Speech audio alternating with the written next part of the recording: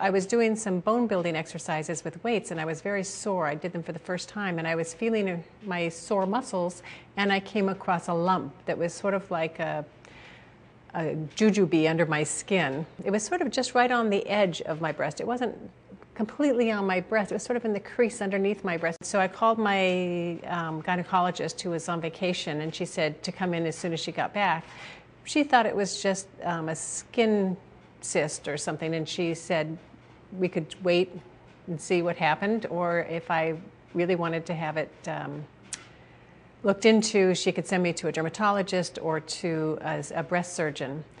So I took her up on the breast surgeon. During the time when I was waiting to see the breast surgeon, I had an ultrasound. None of these tests showed it. It was only my finding it myself by accident that saved my life, really. I brought it into the breast surgeon. She said it's probably nothing, but let's take some cells out and see what it looks like. And so I had a fine needle aspiration, which just sort of on the spot.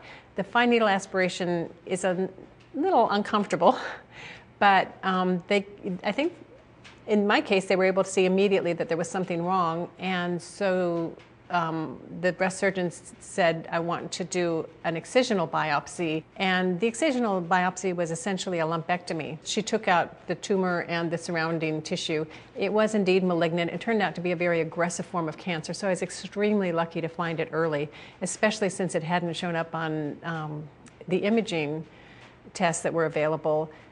I feel like, thank God I followed through on my sort of impulse, because I wasn't sure whether I was being a hypochondriac or whether it was sensible to pursue it, and I'm so glad I did.